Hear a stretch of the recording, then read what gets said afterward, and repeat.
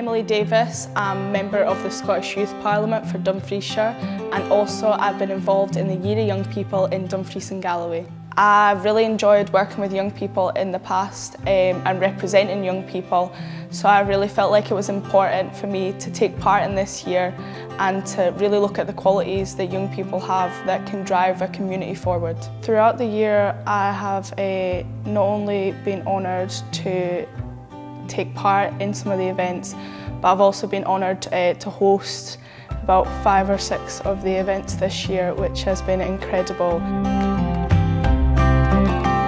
So my favourite event this year has to be the LGBT National Youth Gathering. It was incredible to see so many young people come out of their shells and be able to talk openly about the different issues that they might face or their friends might face, and to see young people really be themselves was extraordinary. At the start of 2018 it was announced that Pinneys fish factory in Annan would close, and I really took it upon myself to get involved with this and to fight against this. My stepdad was a long-time worker at Pinneys. He'd worked there for 19 years, and I felt like if I started a petition, which I did at the beginning of this year, it would bring people together, and that has only pushed me beyond my boundaries even more, seeing that how much a small community and our region can rally together in a time of, you know, sadness. Really brought me faith, and that's what has pushed me throughout the year.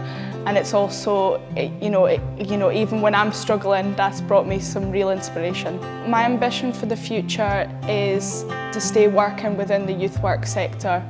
This year has shown me just how much of a positive influence youth work can be, not only in small communities like our own, but throughout the whole country.